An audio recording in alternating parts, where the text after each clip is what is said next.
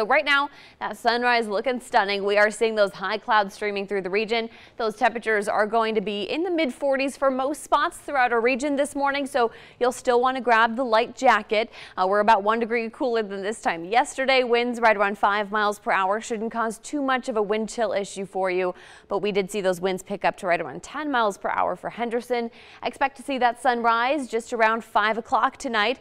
So we're going to see those temps reaching the upper 60s for Las Vegas today. We're running nearly 10 degrees above average for this time of year. We're inching closer and closer to what was the record high for today, 75 degrees set in 1953, than we are for average this time of year. Checking out that 13-hour forecast, we are going to see those temps reaching the mid to upper 60s from 1 to about 4 p.m. Until then, expect to see those upper 50-degree temps. Plenty of sunshine expected today. We'll see periods of some high clouds streaming through the region with mostly clear to partly cloudy skies overnight. Dropping into the 40s once again. We're going to see 46 degrees for Las Vegas overnight, Lake Mead at 54, North Las Vegas at 44 degrees, and you'll see Pahrump at 42 overnight. So that means another chilly morning ahead for your Sunday, but more mild conditions are expected with temps close to 70 degrees once again.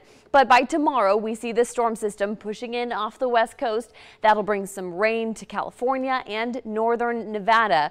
We see this sliver of a chance for possible raindrops in the valley, but I think we're mostly just going to see some slight increase in cloud cover and some breezy conditions.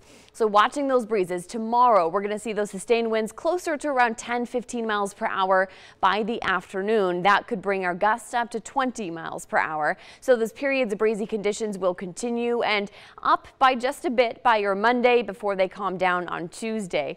So checking out that 7-day planner, though, we're going to see periods of breezy conditions continue through your Wednesday and into your Thursday with a very slight cool down ahead for us. We're going to see those temps closer to the mid 60s, but even as we drop by about 4 to 5 degrees, we are still running warm for this time of year before we see that increase back towards 70 degrees by Friday. And Nina, those overnights are going to be dropping into the mid 40s throughout the rest of the week.